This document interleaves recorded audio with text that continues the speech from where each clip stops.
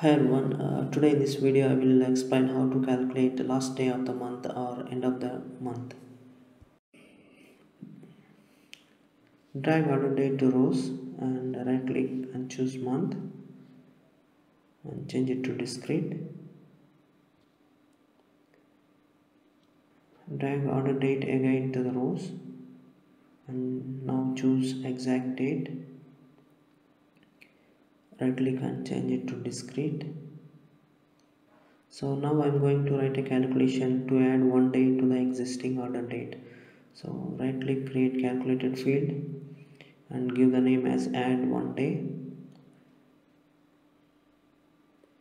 So we use date add function to add one day to the order date.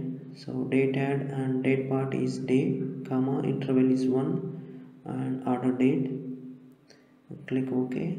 Now drag this calculation to the rows and choose exact date.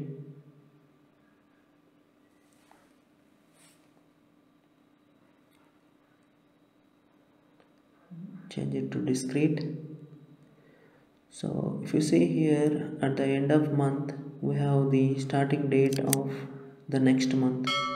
So every month at the end of the month we have the next month starting date, so which is first.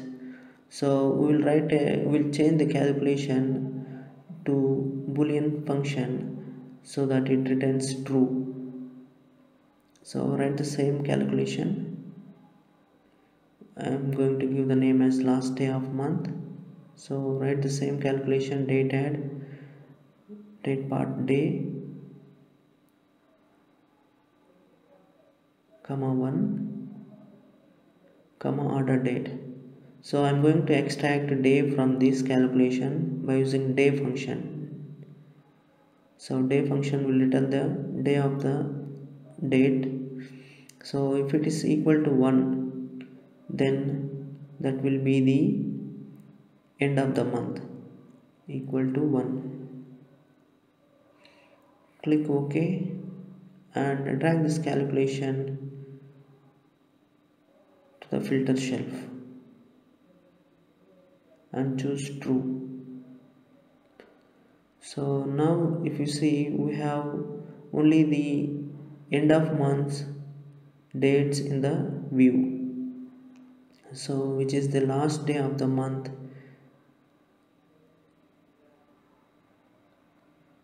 I hope you understand how to write this calculation. Thanks for watching. Please do subscribe to my channel.